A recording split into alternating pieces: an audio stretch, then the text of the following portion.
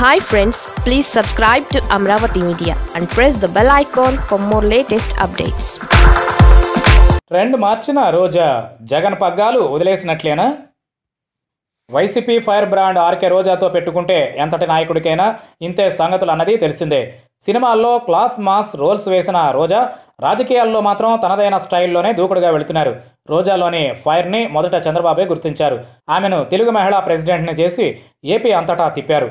అప్పట్లో వైఎస్ఆర్ సర్కార్కి ఎదురు నిలిచి ఘాటైన కామెంట్స్ చేయడం ద్వారా కాంగ్రెస్కి కొరకరాని కొయ్యగా రోజా మారారు. 2 మార్లు టీడీపీ నుంచి పోటీ చేసిన గెలవని రోజా 2009 ఎన్నికల తరువాత వైఎస్ఆర్ చెంతకు చేరారు. అయితే ఆయన దుర్మరణంతో సంభవించిన పరిణామాల నేపథ్యంలో ఆమె జగన్ వైపునకు వచ్చేశారు.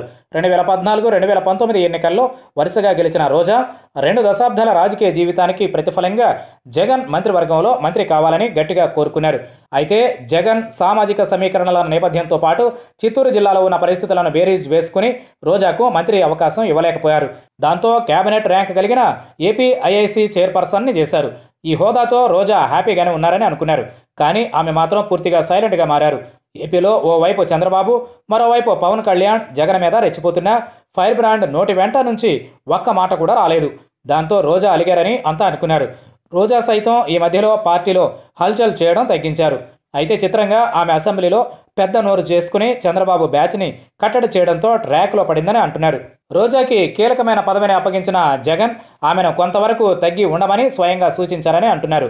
ప్రభుత్వ పదవిలో ఉంటూ ఏది మాట్లాడినా అది జగన్ సర్కారు మీదకే వస్తుంది కాబట్టి జాగ్రత్తగా నడుచుకోవాలని అందరితో పాటుగానే రోజాకు కూడా ఆదేశాలు వెళ్ళాయని చెబుతున్నారు.